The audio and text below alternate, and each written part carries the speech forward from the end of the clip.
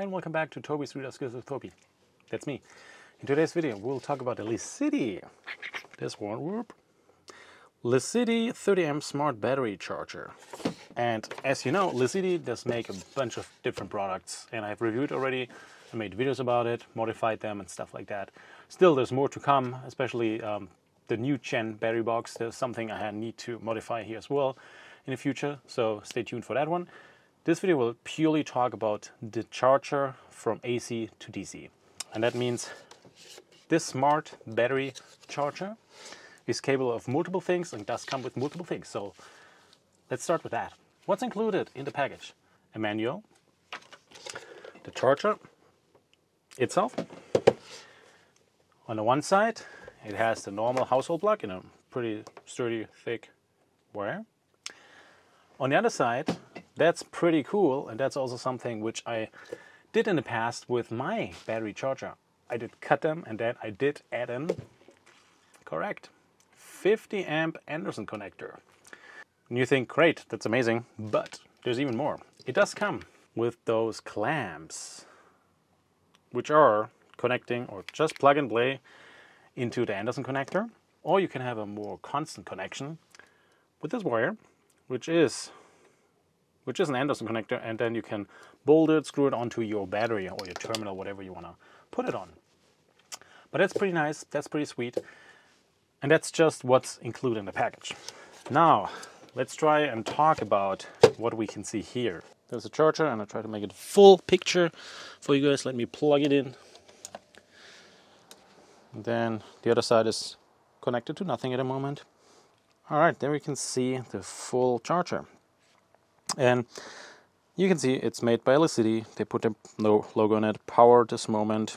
We talk about the model Li-SBC 122430. When we talk about the charger, this one 30 amp smart battery charger. We'll get to the smart function hopefully later, but talking about 12 volt, 24 volt auto identification, which is nice. It has, and that is really nice as well, it combines up to 4 battery types, lithium iron phosphate, which we'll focus on this video. Then we have HEM, gel, and lead acid. And then we have 6 different charging currents. And since this is a 30 amp charger, that's the highest possible current we can push through. But you have 5 amp, 10, 15, 20, or 25. According to the information here is the AC input, battery charge. This one can do up to 14.6 volts or up to 29.2 volts with a maximum of 30 amp. The plastic here is almost overlapping, so would have been nice if they moved the entire writing just a little bit, more inwards. But you can still read it, we'll cut off. Then it has some certifications, hopefully the good ones, and it's made in China. Then we have more controls over here, and that's something we need to talk about. One thing which is amazing about this unit is when you turn it off, or you charge something, you have set it up, and then you turn it off, it goes back to the last or previous settings you used, which is really nice and I enjoy a lot. What we're going to do, we'll just, when I click on M, I'll cycle through the different modes. Click it and then it takes a short second. With the A, you can see here in the current, wait a second, I hope you can see it here. You can change the current you want to charge it with. And it always takes a little second. There we go. And right now, CV, and here's CV, charging voltage. This is what it should be. It changes between 40 and 50. I don't know why that is. At the moment, nothing connected, not even the Anderson connector. And then we have charging current. So it should be the actual amount, right? So I'm doing now, I'll connect this unit and I will change between display and this display, going back and forth just to see what we're reading. And then I also have a multimeter too. That means I'll connect now. Battery is connected. It's a 12 volt battery. Right now, the LED changed from from green to red. So we did set it up to 30 amps with lithium iron phosphate. We can see battery voltage should be now at 14.6. That's what it should charge. At least that's the voltage which the battery charger tries to push out, and we see the current which is actually charging the battery with. So that means right now you can see it says up to 30, and that means I want to check it. Looking at the display, we are at 29.40, and of course we want to test this if that is accurate or not. So it means here, measuring, we're at 30.7. At least that's the current what's going, as you can see here, I'm right at the Anderson connector. That's the current which is going into the smart shunt, and then of course the smart shunt also needs a little power, and then this should be going into the battery. 30.9. 31, it depends on how I bend the wire and how I touch it. So there is some interference probably happening right now, but we are definitely at a 30 and above, which is good to see. So I would say the 30 setting is working well, but that's not all. Let's see if we can change it in the middle. Hitting A, nothing's happening. Hitting A again, nothing's happening. Pressing M, nothing's happening. Alright, so don't take my word for it, but I'll show it to you. I'll unplug the charger, so whoop, we have the charger cable here, the power supply to it, and I'll plug it back in. Now we can see it should go back 30 and lithium iron phosphate. Now I can change it to 5, 10. Oh, I can change it in the middle even. That's nice. Okay, that didn't work earlier. Interesting. So there's some lag in that regard, but so I had a problem earlier already when it was charging longer. I needed to unplug and plug it in, back in, and then change the setting or unplug it from the battery. So let's see, 5 amp.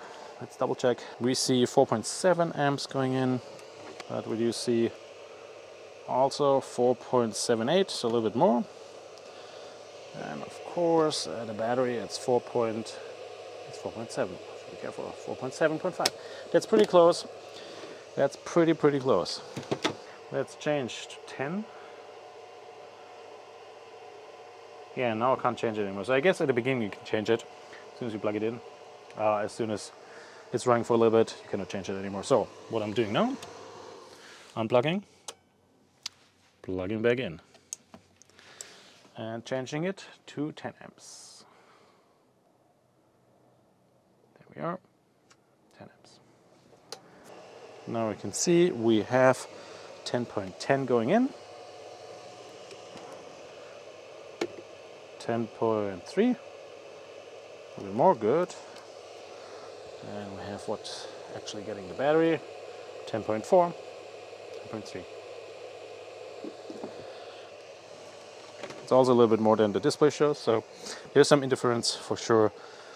Probably the wire, maybe it's too much metal at the same area where I measure, so please take it with a grain of salt, but it is very close, which is what we want to see. And it might also depend on all the components I'm using. So, all right, let's do it a few more times.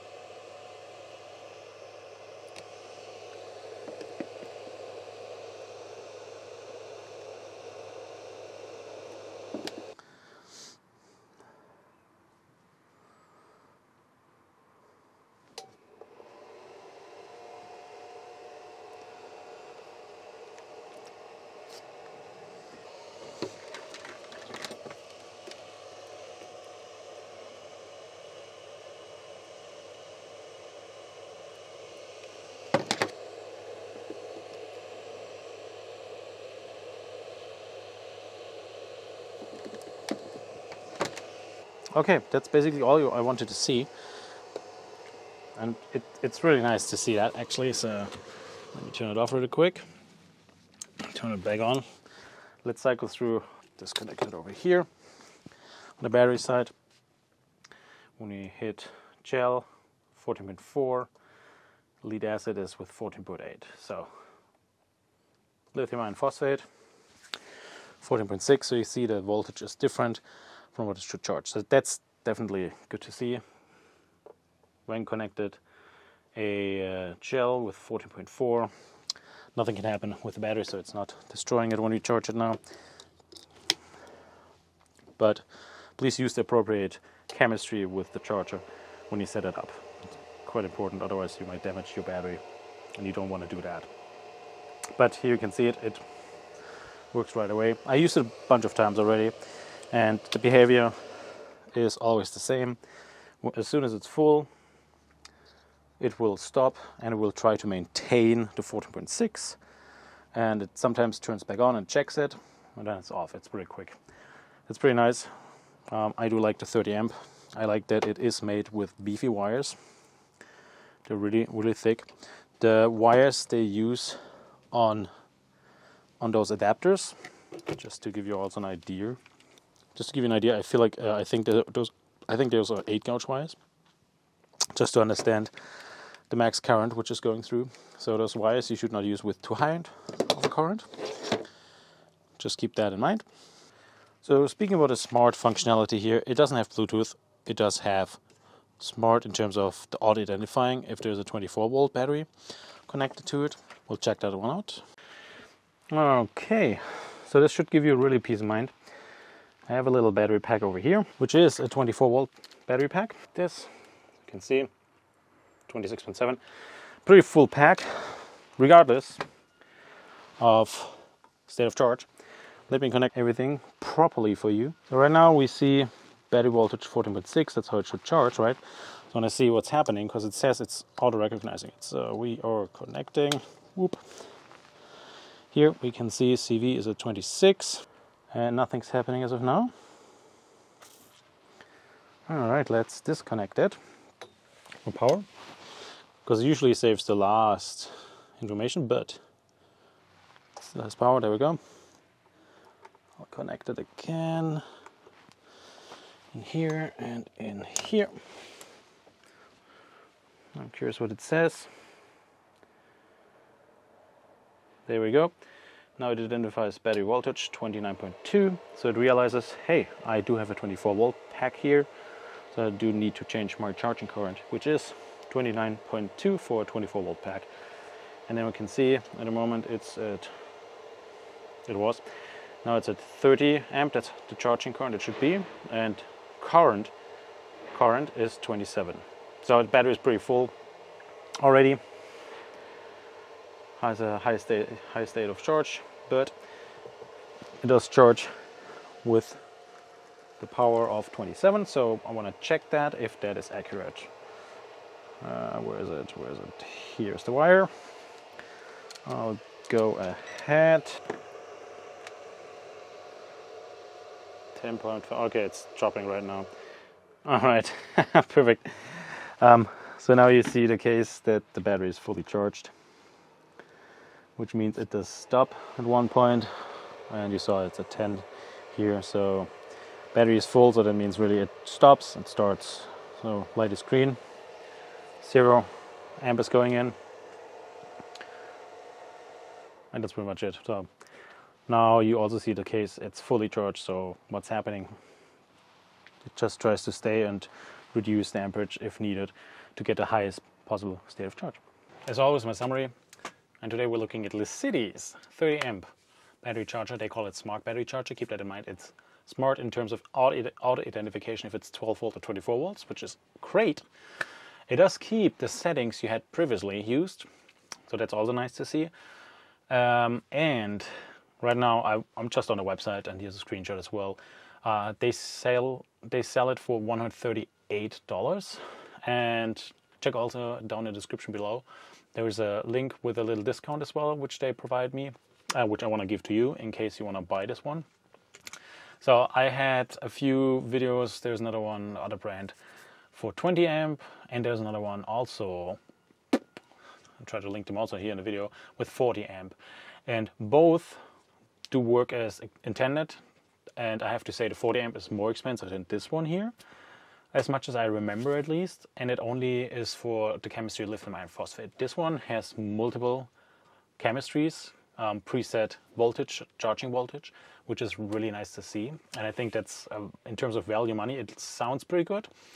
So I think it's nice to see that unit. It's not overly heavy. It's something you can have, you can continuously just let run, but it will always go on and off when you have it connected as kind of a power source, at least when it's topping up and at the end of charging.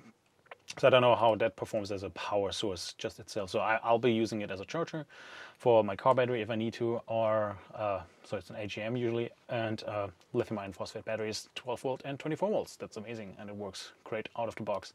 One thing I want to mention here, here's a screenshot. You can see they specifically designed this charger that it can be used with a Licitti battery box or Gen 2 battery box, as you can see here. So in the background, that's the Licitti Gen 2 battery box or battery generator. So that is actually nice to see. Let me know in the comment section below what you think about this charger. I have controversial information about Licitti from different viewers, which is on the one hand great products, and at least the ones I had, and when I had some issues they were pretty fast.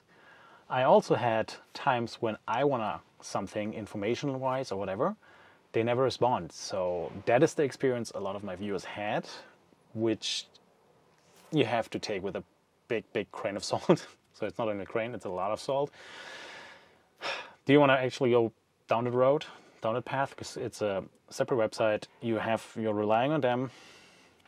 I would recommend buying with PayPal or credit card or whatever, just to make sure that you receive the product you bought. There's no issue with that. So yeah, let me know in the comment section below if you had issues. What do you think about it? Would you buy it? Would you rather go with a brand, with a US brand, for example, or your local brand, whatever? Really curious about that. And also price-wise, is that a competitive price or not?